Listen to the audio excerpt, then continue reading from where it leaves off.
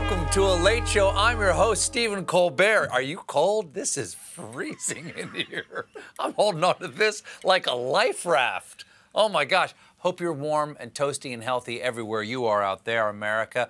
After a year of this pandemic, this nation is finally starting to feel a little bit better thanks to the widespread availability of vaccines. Side effects may include tears, hugs, and sexy snaps. Hello, ladies. I'm halfway immune, and yes, I'm that pale all over. Yeah. I'm immortal. I'm halfway to being immortal at this point. One more shot, bullets can't stop me. So let's find out the way the vaccine is changing the scene in our new recurring segment, The Vaccine.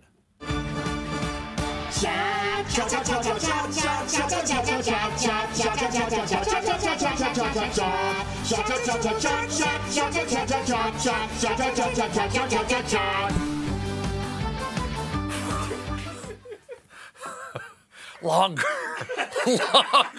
Stall. Why the can, you ask?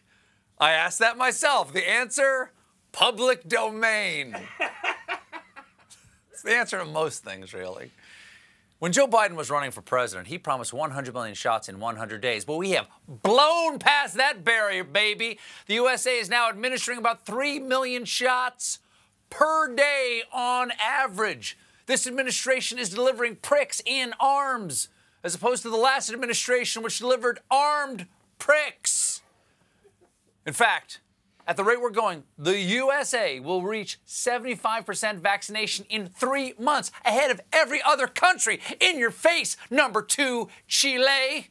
Next, we're coming for your cazuela nogada, a delicious blend of vegetables and walnut sauce that I definitely knew about before Googling Chilean cuisine this morning. Thank you. Gracias. The vaccine rollout is going so well that this afternoon, President Biden announced instead of the original deadline of May 1, every adult in the United States will now be eligible to be vaccinated by April 19th. Way to go, Joe. Getting it done early. Although supporters of the previous president are quick to point out that he was able to finish his entire presidency a whole 4 years before his original goal. Today, President Biden visited a vaccination site at a seminary in Alexandria, Virginia, and Pops Joe did not waste any time laying on some confusing charm. Just don't ask me to play the piano or the organ. I can't. Don't know how. My father would say I have no talent at all. My dad used to play the saxophone, had a band when he was in high school. He'd look at me and say, Joey, I don't know where you came from. He said, you have 2 left feet, you can't dance. You can't carry a tune in a wheelbarrow. And then he's saying, you have no lip to play a reed instrument. But, you know, so I had to become president. You know what else to do? I mean this with respect and admiration. I don't know if he knows where he is right now. Tell you, my pops used to say, Joey, get yourself a nice saxophone. Somebody will be with you in your old age. Make sure it has tennis shoes on 2 of its feet. Make them left. Who smells toast? Anyway, a wise lesson to all the parents out there. If you tell your kids they have no talent, one day they could be president. If you support their dreams for even a moment, they could end up with a useless degree in theater arts and then have to settle for hosting a show on CBS. This accelerated vaccine schedule is revving up here in the Big Apple, too, because today in New York City, COVID-19 vaccine eligibility was expanded to anyone age 16 and over. New Yorkers can prove they're 16 by showing either a driver's license or a DM from Matt Gaetz. But there's still plenty of people acting COVID irresponsible. For instance, yesterday, the Texas Rangers played their home opener in front of a crowd of 38,000 people. I gotta say, that kind of looks fun, but even the Rangers' own general manager acknowledged the danger, saying having a lot of people that close together does kind of go maybe against some of the recommendations, adding, I think it's a one-time event. Well, sure then, no problem. How could you be pregnant? We agreed that not using birth control was a one-time event. And I bunted. For those keeping score, the Rangers lost 6-2. So you can understand why the fans were excited. They only have 80 more chances this season to see the Rangers lose at home. In other baseball news, today MLB formally announced they were moving the All-Star game from Georgia to Denver. Okay, normally people only move to Colorado if they're founding a startup they keep calling Uber for weed. Obviously called Duber. $1 million idea, do not steal. The game was moved to protest Georgia's new voter suppression laws, which give people less time to request absentee ballots, curtails ballot access for voters in urban counties, and makes offering food or water to voters waiting in line a misdemeanor. That's going to make for some interesting jailbreak movies in the future. All right, this is Frankie. He's in for double murder. This is Spider. He's doing hard time for arson. And this is Pete. He handed a Kit Kat to an old lady whose blood sugar was low, and he'd do it again. Major League Baseball condemned the laws along with companies like Facebook, Google, JPMorgan Chase, Bank of America, Apple, Microsoft, Aflac, Coca-Cola, Delta Airlines, and Home Depot. Republicans are now boycotting some of these brands. They've dubbed Coca-Cola Woca-Cola, and they say they'll drink Pepsi instead. They were going to go with RC Cola until they discovered it stands for Radical Communism. The flavor belongs to the proletariat. Leading the charge against these businesses is Senate Minority Leader and guy gleefully not holding the elevator for you, Mitch McConnell. McConnell threatened punitive legislative action against the protesting corporations, warning that if it continues, it would invite serious consequences. And to drive the threat home, the CEO of Aflac woke up next to a severed duck head. Then McConnell said this. My advice to the corporate CEOs of America is to stay out of politics. Yes, corporations, Mitch McConnell wants you to stay out of politics, which is why I'm sure any day now he's going to return the $4.3 million he's accepted from corporations in the last 5 years.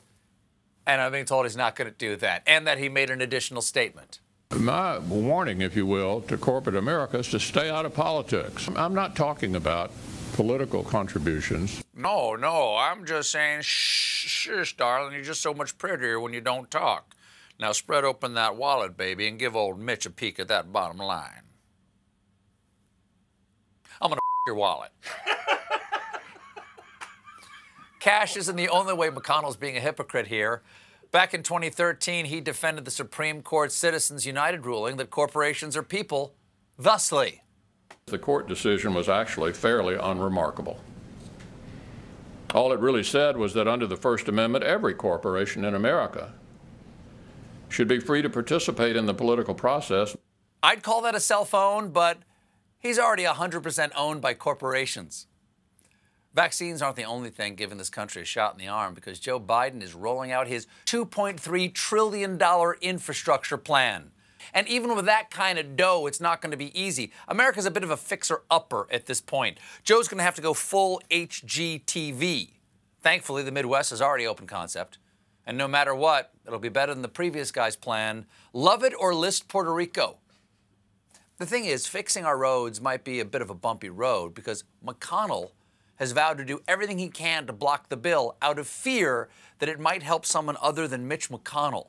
Overcoming his filibuster would take 60 votes, so the Democrats want to pass infrastructure the same way they passed the stimulus, through a process called reconciliation, which requires only 51 votes. But to do that, they first had to seek approval from the only individual with the power to interpret Senate procedural rules, the shadowy figure known as the Senate parliamentarian.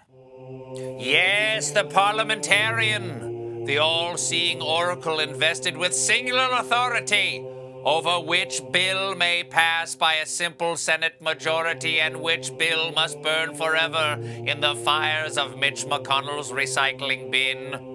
And now, let us gaze upon this Senate sorcerer supreme, steeped in the ancient arcana of parliamentary soulcraft.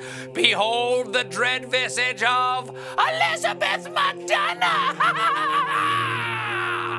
Are those writhing snakes on her head, or is it just a sensible bob? It's a sensible bob. It's a long bob, a lob. Well, yesterday, McDonough issued a ruling the Democrats can use reconciliation for their infrastructure bill. Hell yeah! We have a functioning democracy, briefly. In this country, the majority decides as long as it's okay with a random, unelected appointee with a title that sounds like she should be wearing a funny hat. The ruling means the Democrats can essentially reopen the budget plan that already passed in February and add new stuff to it. We bought ourselves a little time here. Like if the teacher says your paper is due at midnight, but you know she's not going to look at it till tomorrow, so you email her a Google Doc link, which gives you a few more hours to figure out what Steinbeck had to say about the American dream. It turns out the dream was about angry grapes. So, things seem to be looking up, but there's still a major crisis looming that potentially affects every American. I'm talking, of course, about the nationwide ketchup shortage. Oh my God! A ketchup shortage? What am I supposed to dip my French fries in? And my chicken fingers? And my regular fingers? It's been a tough year. No, now that I've told you to panic, don't panic. Because there's plenty of ketchup bottles. The problem is that during the pandemic, people have been ordering so much takeout and delivery that restaurants are having a hard time stocking ketchup packets. Ha-ha! Suddenly, your mom filling the refrigerator butter holder with ketchup packets isn't so crazy. That's your college fund now. No one's safe. Bars, diners, even fast food giants are pleading for packets. It gotten so bad, the Jack in the Box was seen in the bus station offering to jack your box for a handful of packets. Looks like that guy's going to take him up on it, too. Is that Joe Rogan? Who is that? The big-time player here is Heinz, which makes up a staggering 70% of the ketchup market and wasn't prepared for the pandemic. But you know what they say? Hindsight is 20/20.